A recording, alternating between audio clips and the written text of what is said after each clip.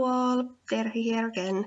I'm creating my first layout for Create a Smile this year, and I'm starting with Colorio hard out stamps and some embossing.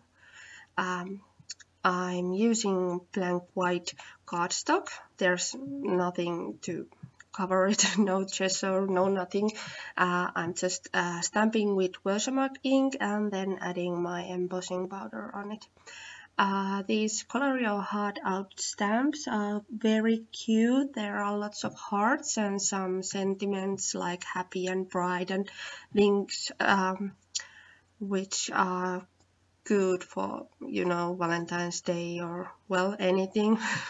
So I thought when Valentine's Day is so soon coming that I will do some pink layout and heart layout of my children. And I'm doing the same embossing thing for these chipboards. There's nothing surprising here, but I thought this embossing thing is like it's a really quick technique and yet it's really effective, so it's perfect for this layout. I have this embossing glitter from Stamp News. You don't use any ink for it, you just drop it to your paper and use a heat gun to set it. So I almost burned the paper while I did it, but never mind, I will put some embellishment on it. I made a paper cluster from my pink stash papers which I found, and I made some magical frames with my Big Shot. Yay, I have Big Shot. Anyway, so these frames are cute between the paper layers. And like I said, these papers are all like stash, some little pieces and a bit of that and bit of that. By the way, I'm really sorry about my voice. I'm having a flu and it feels like my voice is some whiskey basso thing going.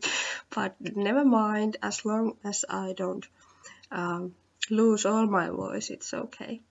So I'm adding these hearts between the papers. I don't want them to be on the all on top because it gives more dimension to add this here and there.